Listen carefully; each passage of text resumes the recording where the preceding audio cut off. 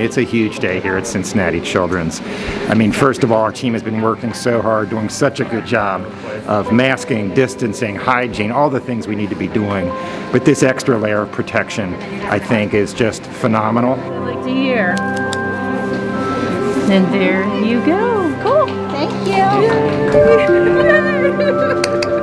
I was excited to be one of the first people to be selected just to get the vaccine and set an example. I work in the ED, so I am a frontline provider and I never know the status of my patients, but also to protect myself and my family as well. I was really looking forward to the vaccine coming out, really as a way of not only protecting myself, but protecting my family, protecting my patients, and then protecting other members of the community, since we know that the virus can spread so easily from person to person.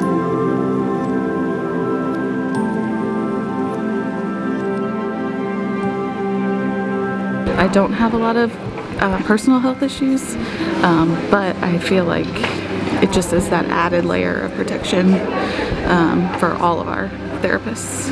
I'm just really excited to be part of this, and every single medical provider, every single citizen of this country that's vaccinated just makes the whole country safer.